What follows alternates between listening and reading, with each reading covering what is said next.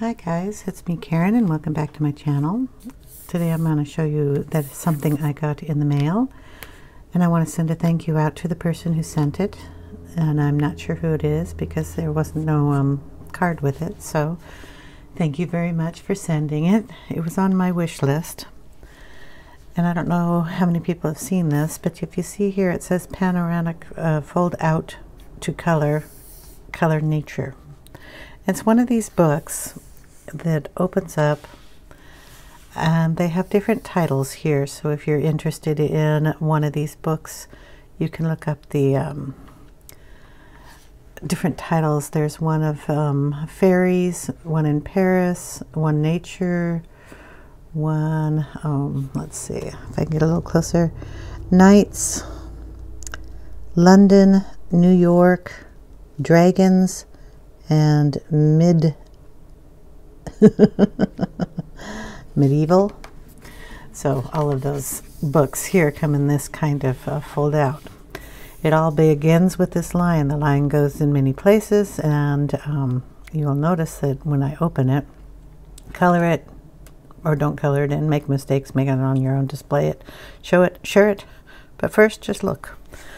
So this gives you a hint of what the book is going to come out to look like. You can use different, it's a really kind of a thick paper, so I'm pretty sure water will fit on here.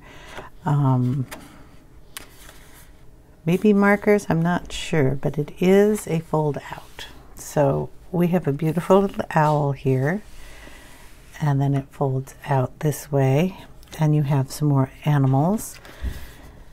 On the back of this, it'll tell you what kind of animals are on there. So that it'll give you the name, the, what do you call this? This is the common name. This is the biological name. Anyway, so if you don't care that this gets used, you can probably use alcohol markers on this because it is a one-sided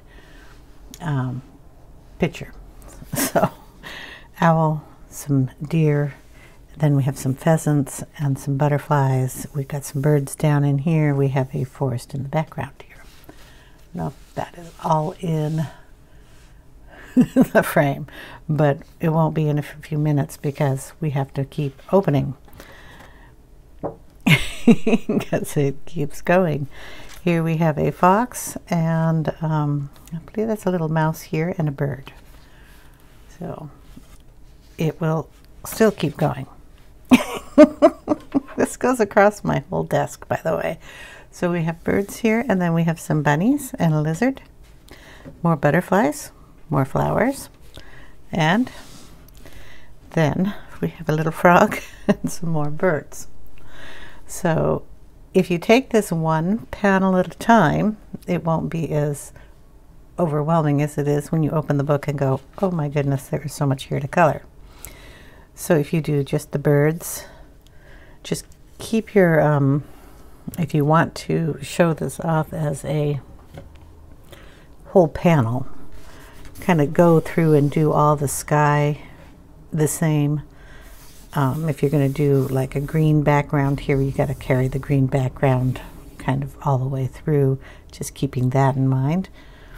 But oh, this is a awesome book. And I liked the nature one because I like, of course, the nature scenes with the animals in it. So we'll just keep going through here. Get that microphone thing out of the way. So if I count them, single pictures, you have 1, 2, 3, 4, 5, 6, 7, 8 of them total. And it does go out quite large. So I think this would be one of those that you would color and leave out on a desk or something for when people come over. Other side, like I said, it tells you the animals' names, like the swallow, so you can look them up and find out. It's a red fox if you want to color him red. It tells you the names of the flowers also, so you have the foxglove, the oxeye daisy, the little lizard here, We have a field poppy, hawthorn leaves. We have ivy. We have a wren here, red admiral butterfly. So for me, that is wonderful. There is a line here, so the poster isn't on one complete sheet. It actually has to be glued together here. So you'll see that on this side. The other side, it's right in the seam. You won't notice it. So we have a dog rose, a crabapple, a dark lipped banded snail. Yay, I didn't even see a snail. I love snails. Common butterfly here, the devil's bit scarbius, kind of a puff flower. Wild angelica, the hawthorn, and we have the fallow deer here, and we have the little hedgehog. I didn't see a hedgehog in there either. So, and they come in seasons, so each one of these is a different season. So I'm guessing you would just that's the whole sea here. You could follow your green only to so far, because your seasons will change the backgrounds, but the sky could all be the same.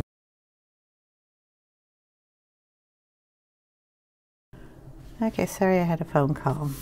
And what I was saying was, this is the whole scene going across here, and since it is 4 seasons, the sky can be the same, but your backgrounds might have to change into winter, fall, summer, spring type thing.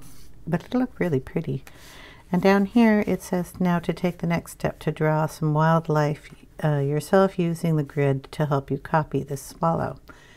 And if you've never done a grid copying before, what it is we have a light grid here, and you just take one square at a time and draw what's in that square. So you would draw kind of like a little sail up here. Next grid portion, you just go down and put a little shading in here. So you draw a line that connects to that little sail up there, and a little piece here, and then just work your way down the squares on all of them. And if your line connects, you just make sure it connects. I won't be doing that right now, but maybe at some point I will. It'll be fun to try. This one over here is then try a freehand in nature scene of your own, and you can draw a nice little picture here if you so wish, which might or might not do. I need a lot of practice before I do that. Again, these are the other books that they have. And that is the end of the book. Does it go? Nope, it goes this way. Fold out here. This one is called Coloring Nature, featuring the artwork of celebrated illustrator Helen Ward. So you just look up the Coloring Nature Helen Ward on it, and you will find out all of the other books too. They'll just kind of list them all. But I want to thank you so much for this book. It's really pretty. I'm going to have fun coloring in this one. And there was one other thing that I purchased that I thought I would show everybody. This is a distress crayon. I've been asked if I had ever used these, and no, I had not. And I picked one color to buy. This is the Victorian Velvet color, and I thought I would try it out. It is a crayon. It twists, I think. I have no idea how it comes up.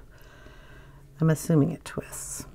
Yeah, okay, it's not really that difficult, but it twists up. You get quite a few inches in there. I assume it goes all the way to the bottom. The color, like I said, is Victorian Velvet, which is an ink that I use a lot of. And I thought I could grab a piece of paper here. Hold on. There we go. We'll just take it and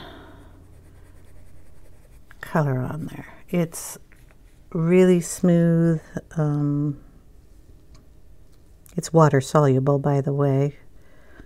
Adult use only, keep out of reach of children, non-toxic, made in China by Ranger. Jim Holtz. Okay, that's all the information it's going to give me here.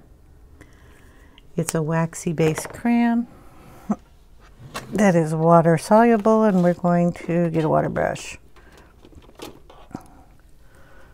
This is a Pentel water brush in a medium or big or something. I'll make sure it works. And then we'll add some water to this side over here. And yeah, it activates with water. Lightens up the color. You can smoosh it around quite a bit.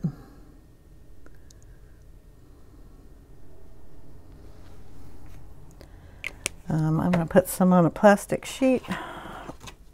See if that works any better. So we'll just grab, boy, these are really smushy. Okay, we're going to take some up and see if we can paint it on. That's probably a better way to use it in a coloring book. That's kind of cool.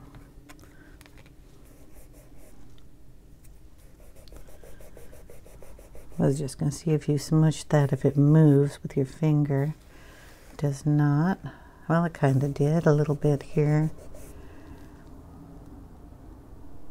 but not too much. I like how it lays down when you put it on a plastic sheet more than trying to, you know, work your way into that. This is really textured paper. It is not smooth at all. Let's see if I can find something that's, well, don't really have anything on my desk that's smooth. Hold on a second. All right, this is a piece of Neenah Classic Crest Solar White 110 cardstock, smooth. So we're going to put a little of this on here, and put a little bit more over here. These remind me of kind of like a wax pastel. So this is how it works on a smooth surface. Okay, this is not a watercolor surface or anything. This is just cardstock. Still like the way it comes up off the plastic. And since this one is dry over here, see if we can make it a thicker coat by putting more on, and you can. Won't reactivate it once it's dry. So awesome. I will probably use this on a background. I don't know how it'll last is what I'm saying. Like the Distress ink can last a long time. You can just keep using it and re-inking it. These cost, what did I pay for this? Oh, let me double check so I don't get it wrong. Bought this one off of eBay from a seller that I usually buy stuff from. And yeah, these are not cheap. This here is, that I paid for it, was $5.69 for one crayon. You can buy these in sets, and the sets I thought were kind of pricey too. And they come in, you know, different colors, so if you are specifically after a color, it's better to buy it as an open stock piece. But you know, $5.60, even if it goes all the way down. I don't know how long this is going to last. Neo colors are not quite as creamy as this, so when you're laying color down, you can seem to waste a lot of it. So I'm going to be using it on a plastic sheet, but I will do a background in this one, probably in Magical Dawn, because that's one of the colors I use in there. But yeah, that's what that does. So we will try that out. Thank you so much for the book. I really appreciate it. We'll have fun with that one. And I will see you in the next video. I hope you guys have a wonderful day. Take care, everyone. Bye now.